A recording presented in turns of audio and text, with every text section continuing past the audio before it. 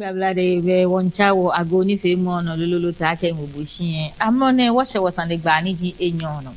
mambi ke wo ba kwe wo ye nibi niji sumi jetri ke nibi papa o ye manem ekotomongo cha ni wo cho like white goat ne eji nibi kumeni ye manem ni wona hese wa eji nyumade bo ni bi kumeni ikejo Ghana mambi chineke nibi ne fe minimi wona hese ye mese namo ikeba ye wo shikagbejia anotoi ami mene gbine wa pe wo cheku ka ba bi eni ike wo ba gbatan le ye neke ni bi ne ahe masuma ke wo che den cha agi eheshin ko ni wo cha wo san le gba no nche ofa no je fe jenjo ofa ni masuma ko ji o se ha mambi ni kwabu yo bonu tv ago ni fe mo no lebi ne kujugba mi dabu shinke o tue bulo efe ni yowa ajoni amen be Ingbeji usofu doctor ni nati achele agbo nati ni taflache ini in di America ni jenshi kana ko usofu ba anyo fi soja ko usofu ba anyo fi no fia no shi usofu wo mi no di community support specialist be o wa ya kuche am wo ifa chon si wono ji keji akuchuku ye ko ti e fun sanjin ke how mo ni yo jen ni o kam la lo eyu ohe lo chon gbeno ni ake ba kwe na ake sa ni ke sajine wo yin to di ake si as a community support specialist sa ke o shi di ake sian fin sani mi sha abaje nakan ke sian ye ni mi she be sian be Ochukuni Rondo na America titire ne kenu chumo na meka agbe na meka shika wo mi na me training me koni mambi ana mi nche yo be doctor be oni chumo ekumeji o ba kwa akuchi ya mi ni nche abashi ya mi ka akuchi ya mi e woni chumo ko e magiano e woni chumo ko poten ye ni oto ni echumo ne keni ne niji Solar Africa on accountability on in the governance accountable governance niji suminju ete suminjetri minda nyingwashi akeni mba kwe Ghana shikamobo le yo ni min kwe no ni pote ni machu koni inkewa injaku Ghana wo bemba na kendo neke galamze go mining didbe na cha na fiti owonu ine mi na ke baby anu ejen aka pepa no ni tichiwe mambi ke mancheme una ke anye eji ndoku tahumoko ni amla lo ele hu ikefun no ni enye wona ke enye yake chifile iwo chifile yake nuchumo ni sake a bio community interaction ni okay mambi ba wi ekombe ni o educate me ye no chumo he na nunshi na menna no papa ke ifon hu ni yom ni fe iwo eje no chumo keke it calls for a lot of civic education iwo the balake ma jeneke kunenshi na chole Solar Africa neji accountable governance on mineral resources. Neji no body which one titire di ake magiano ni achaneke swimming jetre ne ke fie mambi hu amenu shishi ake onu worshipon ni mi no aba na acha mi no ake ha meneke ni bi ni ke no mo ke na gbagba na gbene oblayin ko oblayin ni ode na ta ka be nu chumo ewo ke fie amehin do na meke amefi oni bi ni hin agbene elu se hu onake afiti oshipon jinye le hunu eji wonu chumo nwa akwe ake shipon ne na afiti ani government elelo ni ke le emi le fi oke wa ma na ba sa ni ke shipon na ya ke efite wo ngojin ke wonu ke ni bi no ifatahi onake nu chumo di ake ni oba chon ne ke meni chumo ne ke nu chumo ne galanze ne ke agbene mambi no crede hiwoni achagood alo serve alo diamond alo ngo alo neke na gbeno ni papa ni saka chona kecha de ka fi ha mo ke ha mamu efe wonu trade ji nu chumo no chu ni keji abale wo ha amla so efi tomo consortium ko ne kashi nje no pe wa farm le hu ngodiam ni farmers fe no fitai o ka me fe ba tuni na gbene he ni galanze ne me ni tuo ne ni agma me be ni ametumi wa pe ni wota onu tumo e ha me huna metu kuna mla galanze ni tumo na mena ake hin ake ta flache shipon no no yo wo ke shipon no fe afi bu ye be wo shile te ya hinten je shipon pe gba wo nu yen hun na we accountable governance on mineral resources e kashi plele ye ni bi nutumo baba o wo je sumi du etre pe nutumo pe shi farmers digi momia nutumo e ke ni bi na fe wo okay Greek Ministry for Greek lands can be never come fe echaya nakachua nakani da kwaya sume wo ya sumi getu no he shin wo kwengu cha gbe fan me gbe no chon ni Electrochem ni ameka me wo cha ni chumo mi ye ai so ya dan ojogba lo efita nutumo ni wo ke fo wo hin ake wo ju iṣẹ́ kò ní bí fin bí wọ́dàlẹ̀ mi ke àfi àdán festival ẹ̀dá àjọ làṣàfòtú manche me kọ́ àkàbáwá àmẹ́yì songo lagun egbò fite àbáwá wọ̀nyí bí fin bí ní benin yẹn fan kẹjẹ 93 fn nákẹ́ every year manche kò yúrọ̀ nàkẹ́ ìwọ mi jẹ́ nkyẹ́ ẹ̀ṣẹ́ kò ní nchekweme ya chuni ejen won leboni shipon kan ni somwe isake adam bi ale ake na kan shipon fe amlalo government no it's state land efieni sumi duretre yo amlalo ye higbeni iko ke inake duretre ye shipon na mi ba ni ikake ikofen wo bana ke Asante ma no ni di obuase acha amlalo eni cha ake ha me na acha obana ke takwa gold mines ke ni bi ne no me acha e ma di fe ano yo government ye hiwale wo je government no ni shi no etu ake be ke government no je mambi hunu iwo ke government na ke wo de ke luku ya no eje be sana export na ke wa mamu efe to boni gan wo ke wo pupa ke wo shipon ha na ke ku ifi kolemu ni jemfe ba game wo ke wo ni ha wa shipon jemfe wo ke ha na mamu Bank of Ghana ni Ghana fe shipon na ke ha American embassy ni mo fi amo jo ifi mo fi amo ke number akenwa iwo keshe songwe no amralo ehigbe ni ko na ke ngonuchumo ye ona ewa because of sodium chloride yake ngonuchumo ko yo poni jo fu onwe no efitio that day ke chonjin ke ni bi na ke he onwe iwe wa amralo efe ni ba me hu amena na iwo shipon kan shipleli shi wa na ke ni amralo etun ni ye bibio ko ni onake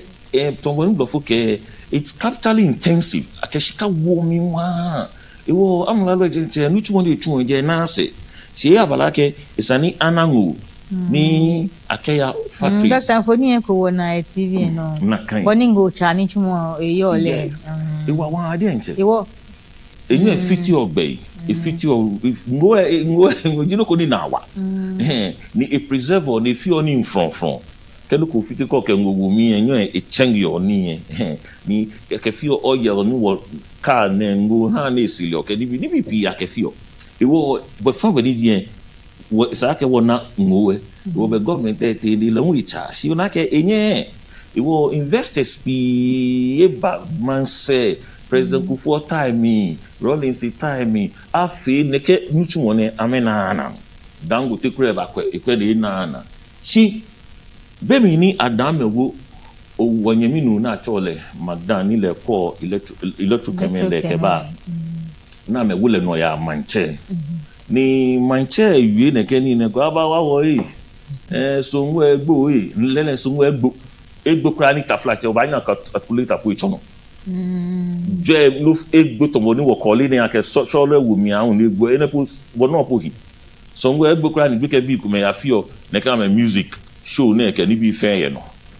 do na ke investors say nye mi je nche kwen amete wo bi anye wo feel we ha mo fia mo ya mi ni cha keke mo fia ru ni sumo mo ya ke control ko kra be hitomo accountable ni nchon e be je fitomo mu nchendi mo fia mo ya mi keke wo be mo ni yo hiwale iko agbo ona bo ni nchon wo si mo fia mo ye gbe na si ake ni iko agbo ke me ni mba be it's eye no ke ni bi wo basa they can be badan wa ye mambi ate no e wo be ne bale na kan be awo no ya manche be sa ke be ni nsia ni le no di adan no ya manche ne kabu quarantine be ke ne ke ji no ni ji adan ha mo be makwaje ngbe mo okay makewa ke mi ke despite me feti ana e wo be makwaje ngbe mo ni makwe e wo be nojinu ni eteyana manja cheme na ke o ni je shi na ni na ke wa so wa state amla lo eshikun ni wo be nu ele sa ke na amla lo na ka amla lo awi wo be manche me je internet ama na amla lo amekala ka gbe ni wo bi bulu ke ma bo ke ba wo je nche wo na mo kwa gbe ni ni ba kwe ni tu ni wo le no wo no ya manche wo be amla lo ba da meshi na ke ti parliament kwe judiciary mo fiamo midi amlalu be ke fe ameka ke wa ke nde na ke ha ake magna ya chini in fact o twashogbu ake ha la ke yen fi wo ibenele ya ni agbo na bo jo si epe no fiano ni sa ke pi na ke ha le afi nyuma ke enumo pe ni echuni ye jen iwo boni ejeni tumo nshi na echu isake obe momla ke be ni tumo na ublanyo na fi omi ake o tashi ogbo eje idamo shojugba wo be saka agbel na ke ku fata ihale iwo noji iwo 15 years enya ke fata ihale no 15 years no shi ake shipo ku fata ihale iwo agbene ne balaka agbene boni chon is capital intensive ekeshike womi ne cha kole ne gbo ne chon nga no echacha ni eglansho egumi agbene ona body agbene boli sambala tem to bias bi hey that's one again no anyo otu again no anyo otu be won ya mi mo eke na me boyin fi otan ke jemfe ha mokubi fi otan ke jemfe ha mokubi luno le du ye ka onye menye ba wo fe won ta shi ṣùgbọ́n da yi nkobi to nye investor de ba fata ayi wo fi ke cha ba me ba shame nyenye so le loko sister loko ni gba wo Africans niji Africa bi e je akwo ake wo sumo ni kanimo e wo blofo ke si ko ta ni o la Africa ni ke sani awolomi e kan ni wo me ni ta flash wo kasiri ni wo le ni ke wo won chon wo ka nu kwale e chon o na bo ni chon wo chon ni ana wo gboje je mano ya wana ke wo politicians un kumena me interest ame ka me hewum ni isake ame educate ame chose mambi na me chongbe no na chona ke nuchumo ha me kwa ke si mancheme ke ni nsia ke amla lo e fi komi na ho koli hale na wa ho koli wa nyo e koli ona boni jon si fe ke se ta flache kusun na fi e koli na afen ya si no ne fi o ne ye for ya ke ebu en ko nuchumo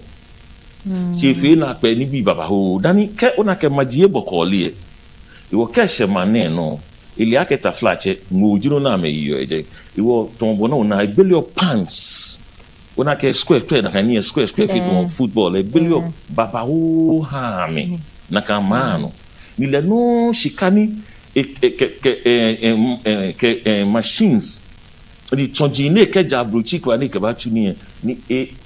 ke choni ye je ha me ni blanu ewo mi ni ama ho ngu ye je iwo majie fe ame hengu fi chuchu ekra na gbene hu ehon ehana me hon ha me ame hale mambi ani ya hongo ame hongo ha le no direct sales ona boni ncho ewe eto ame ewo bia ne ame fish kaye adani ami ni noji anukwale to boni doctor wi je na emi ko wi anukwale eko ona aba ache bu sekelo to na ache Yesu sekelo na ache Muhammad sekelo ache mo fi ko wi anukwale na kan ija ke abusan leji jile mi fe manche leji amalilo iwo ko wi anukwale na aba ko me na oje ma name sekelo wana ke esheko ni boni sanjien ya no ni politicians se come ka me hegbo we mi ni amen gba lutumo ni ya no na lutumo gbele agbo ike mo fia mo no tawo anukwale eba na mo ba fi na kan me lutumo ni ba ka kesi investor ba ka ke me amekemi gbe amekemi ko ameni ni fa ni je fe ni ba kwa ai na ba fi na kan afi na kan ni legend ni say na journalist gandan bi ni malo e fa ke dey buy am it mo 50 60 na meti na mana it was me parliamentaire la un hele shake o won wa akenu ni o na mo amana ke o no ni ya no wo no abale son shanwe ame electrochem bi dey etu eni ko de ke sare ke sikaba ha Ghana man ko ni adana ko wo fe samofia mo hi ye Ghana man yes ni ono oji ono iwo nakanji boni ekashien iwo mufia mo ete iwo bia ne amegbele amegbu ake nye ba